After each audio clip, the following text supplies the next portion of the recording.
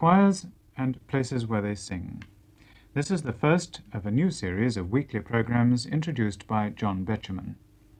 This one comes from Magdalen College, Oxford, and we hear the choir of Magdalen College under the organist and instructor of music, Bernard Rose, with Peter Dennison, organ scholar, and the Reverend John Sanderson, cantor.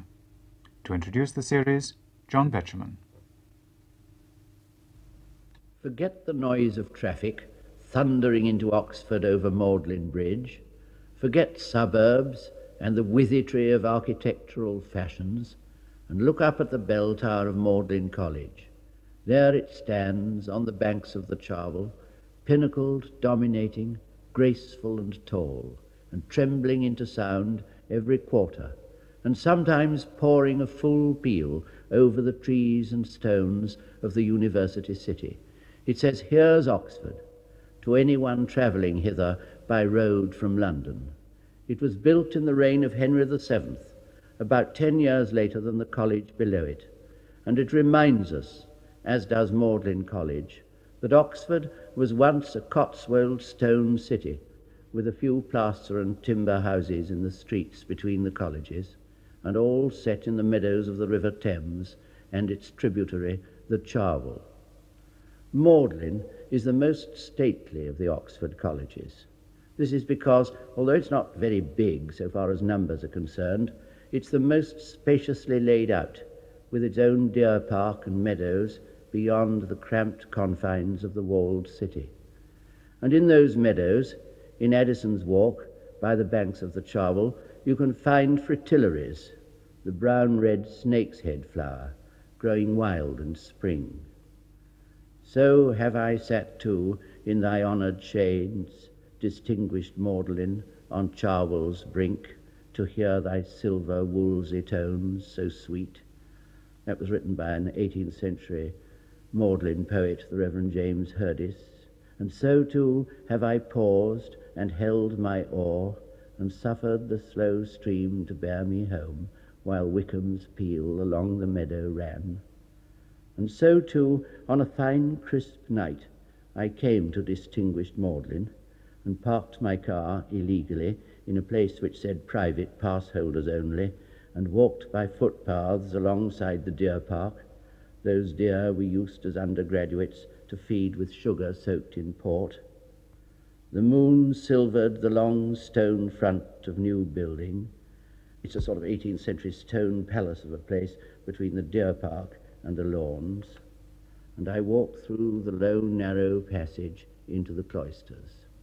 Moon shone on those strange figures on the buttresses, and there was a light in the oriel window of the Founder's Tower, and lights in the long windows of the chapel and dining hall in front of me, lights in black pinnacled walls, and beyond them, silvery green from the public lighting in the High Street, the bell tower, set at a subtle angle, so that from this cloister you could see two sides of it at once, round the corner as the bells rang down, and into the Gothic antechapel.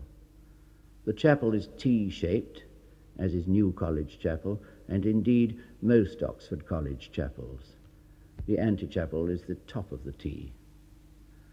Now, although Magdalen is a medieval college, with its cloisters and towers and pinnacles, and although it's Gothic, except for that classical new building, to me it looks and feels Georgian. This may be because Magdalen is rich and set in park and meadowland, and because there is a feeling of established prosperity. That organ screen which divides the antechapel from the chapel and choir, it's Gothic, I know, and so are the stalls, and so is the reredos behind the altar with its rows of stone statues. But the Gothic is all in the style of Barry's Houses of Parliament. That's to say, it's 1840 Tudor, done in the 1830s by an architect called Cottingham, and it's none the worse for that, this late Georgian refitting of Magdalen Chapel.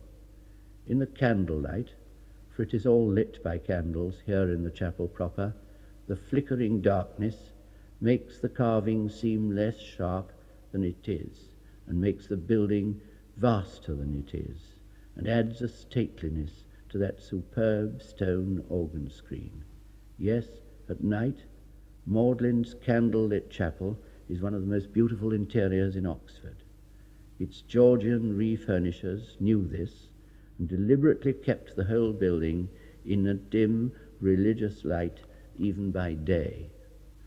Musically, Magdalen College Chapel has had a fine history, and it's appropriate that we hear first a piece by Magdalen's first organist, Richard Davy, who came here in 1492 when the chapel was first built.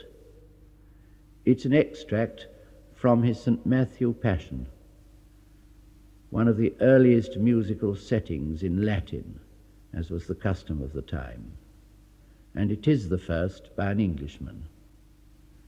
We hear in this extract Jesus cry, my God, why hast thou forsaken me?" And we go on up the chorus, "Truly, this was the Son of God." The part of the narrator is sung by the Reverend John Sanderson.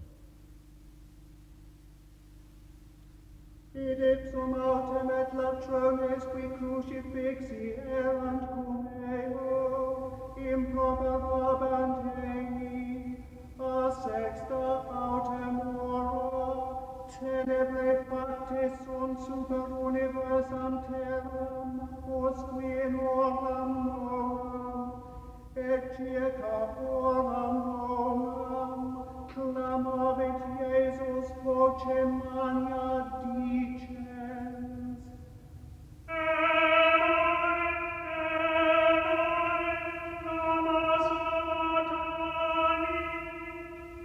Hoc est.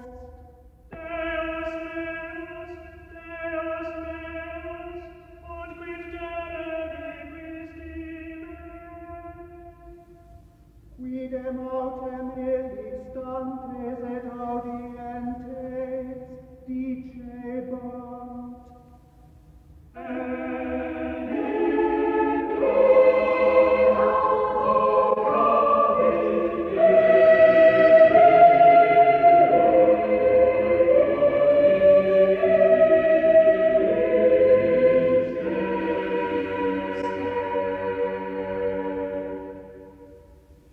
Et contino correns unos ex eis, acceptem spongiam, implevit aceto et imposuit arbundini, et dabit ei bibere, ceteri vero dicebant.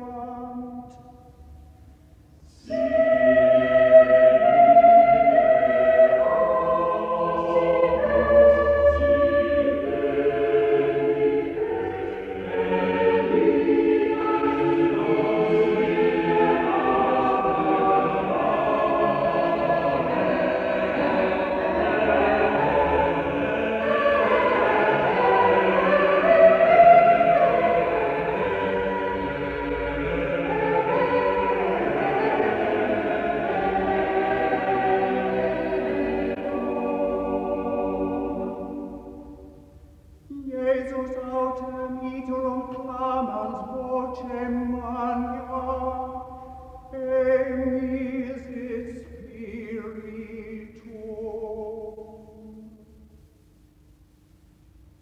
Et ecce verum temple scisum est in duas partes assomosque Deosum, et terra mota est, et pretre scisses sunt, et monumenta aperta sunt, et multa corpora sanctorum qui domierant surrexerunt, et exeuntis de monumentis post resurrectionem eius, venerunt in sanctam civitatem et appuerunt multis. Centuria autem et quicum eo erant custodientes Iesum, viso terrae motu et isque piebant, timoerunt valde dicentes.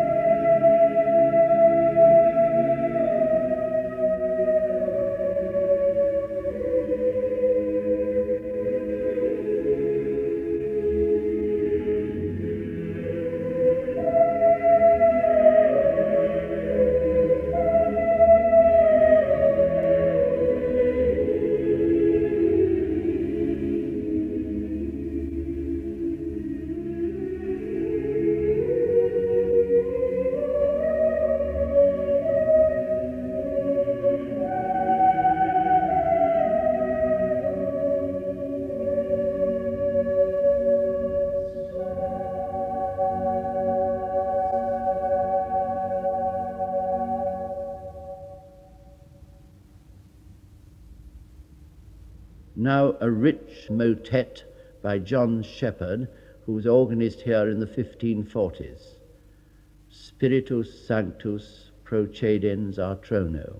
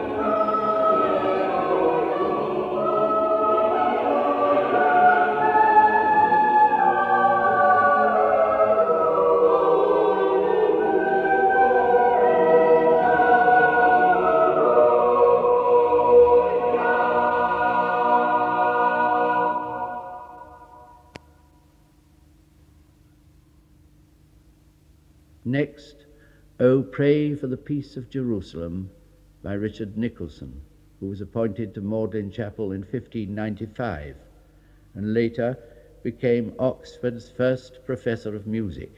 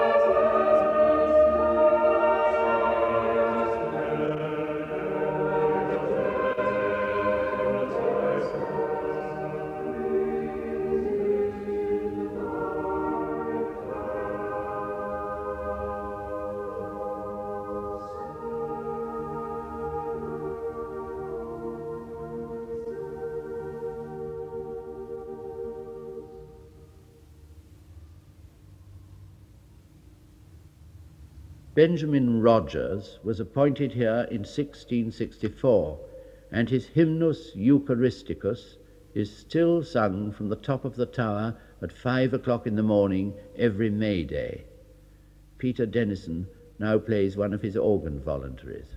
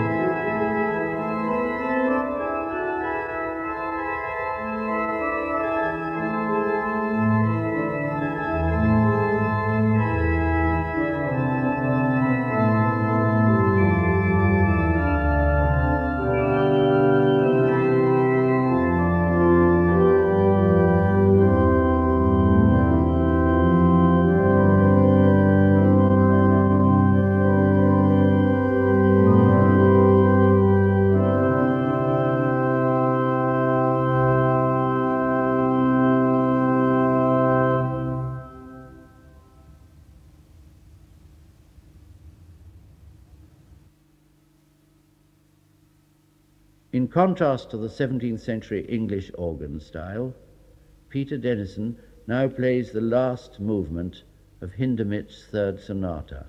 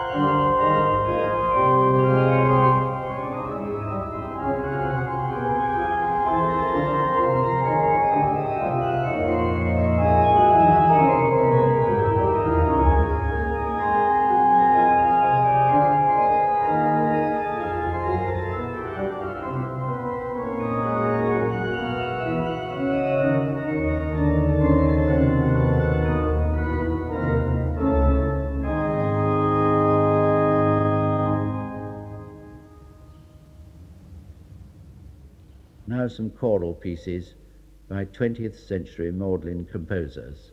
Veni, sancti, Spiritus by C Stewart. We Will Rejoice by Bernard Rose himself, and the Nunc dimittis from the evening service by Hugo Cole.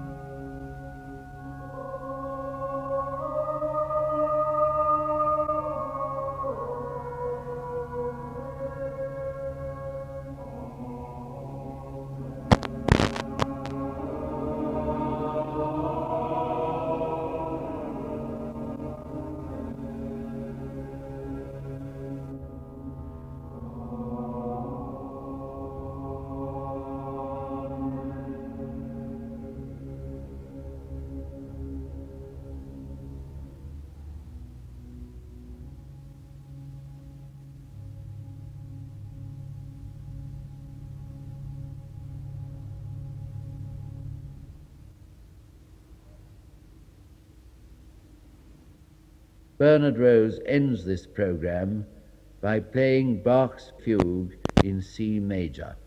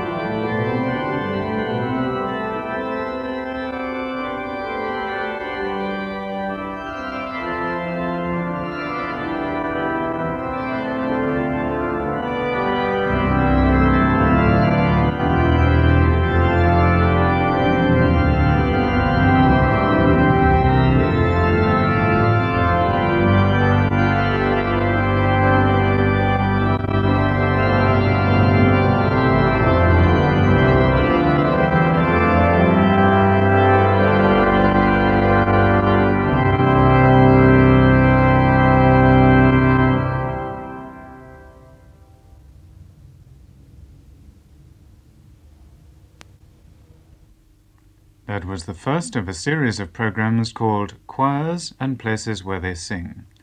It came from Magdalen College, Oxford, and we heard the choir of Magdalen College under the organist and instructor of music Bernard Rose, with Peter Dennison, organ scholar, and the Reverend John Sanderson, cantor. It was introduced by John Betjeman. Next week's program comes from Hampstead Parish Church.